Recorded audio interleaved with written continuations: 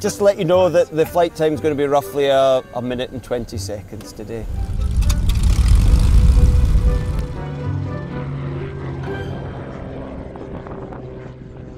This is Westray Island Airport. And this is Papa Westray Island Airport. They're only 1.7 miles away from each other and are connected by the world's shortest commercial flight. The average flying time is about 80 seconds. These two islands are a part of the Orkney Islands in northern Scotland. This archipelago is defined by jagged coastlines and its obvious lack of trees. There are 70 islands in total, only 20 of them are inhabited. On some islands, like Papa Westray, the population is less than 100. To get around up here, most people fly. On this plane, the inter-island Loganair route. Colin here, he's the head pilot. Okay, I'm Colin McAllister, I'm the senior pilot.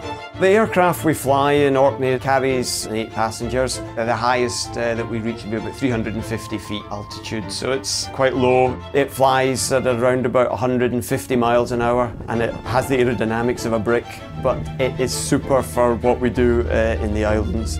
So why does this flight exist?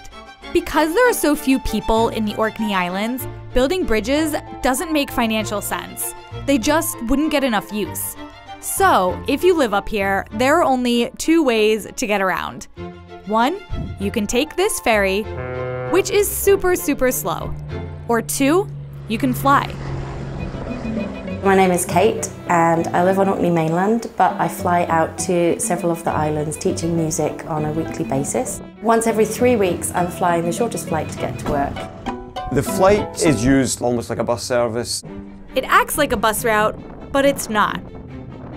It takes a team. Okay. From the 2 air traffic controllers, Okay, that's you clear to land. to the 4 firefighters, they all work together to help keep the flight safe. Over the years, I've flown somewhere between 4,000 and 5,000 times between Westray and Papa Westray. It is community spirit that drives the people who work at the airfields. The world's shortest flight has been around for a long time. This year, I've been flying it for 50 years in Orkney. At this point, it's a well-oiled machine. Our only complaint? No drink service.